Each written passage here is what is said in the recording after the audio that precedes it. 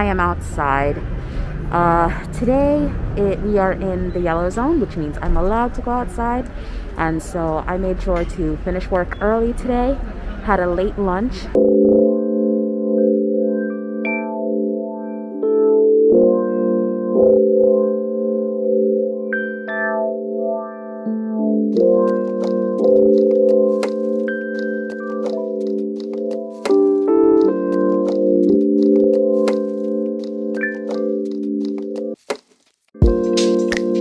And now I'm going home, but I wanted to pass through the city and show you guys another part of the city that I haven't showed you yet in a while.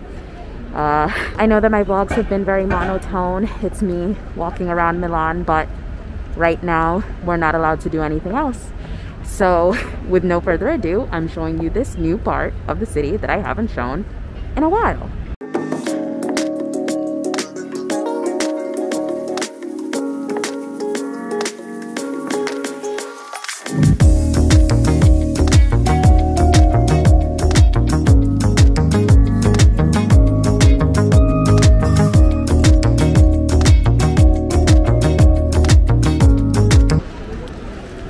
So if you guys have been following me for a while, you know that we are in Piazza Gaiolenti, which is one of my favorite parts of Milan. In fact, if you've been following me for a while, you will also know that this is one of my favorite spots.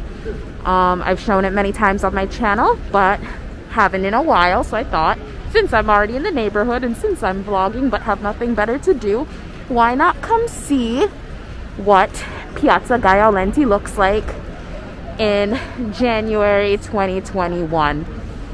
Seems I'm not the only one filming here.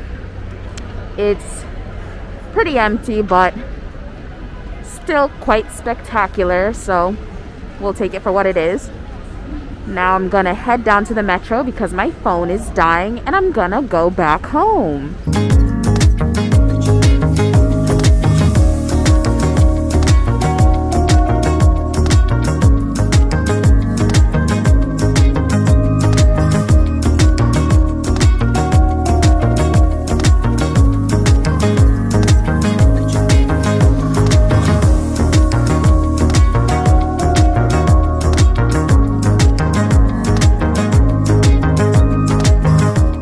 You guys, here I am back home, and I'm not really sure when this vlog will go up, but right now the attempted coup, or the storming of the Capitol, actually happened yesterday. So just to give you an idea of when I'm filming this video, and it feels really weird to say I told you so in a situation like this, but I did. On my channel, I've always been very obvious with the fact that the image of America that the outside world gets is very different from the actual reality, and that things are a lot more complicated.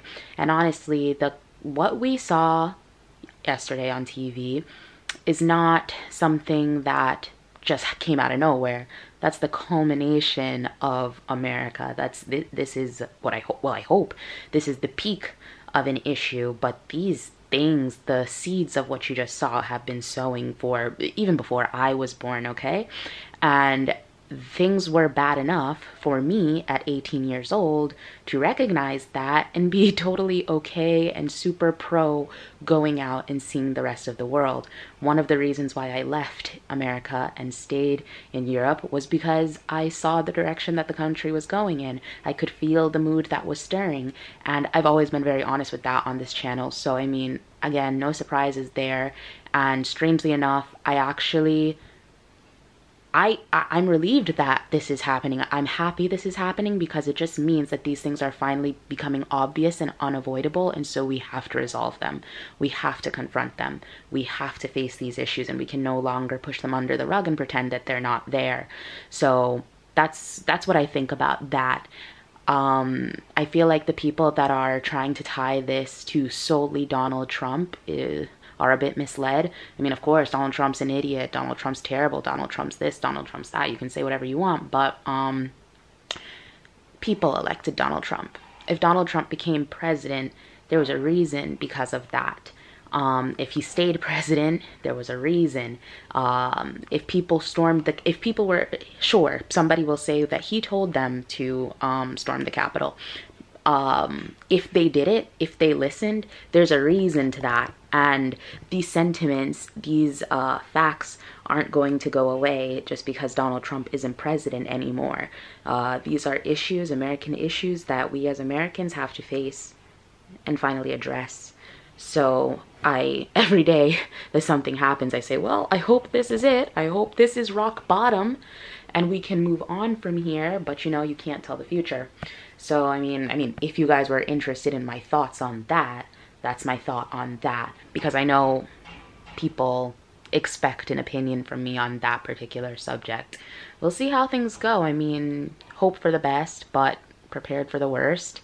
And I think that 2021 especially is going to be a lot like that.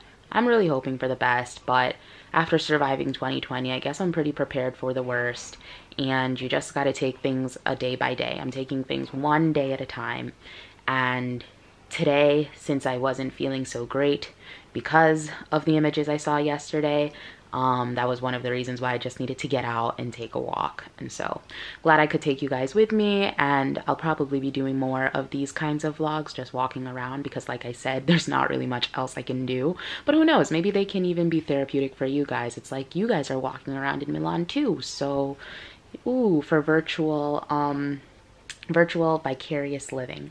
So yeah, I think that I'm going to close this vlog here, and as usual, I hope you guys liked it. Remember to like and subscribe if you haven't already, and I'll see you guys in my next one. Mwah.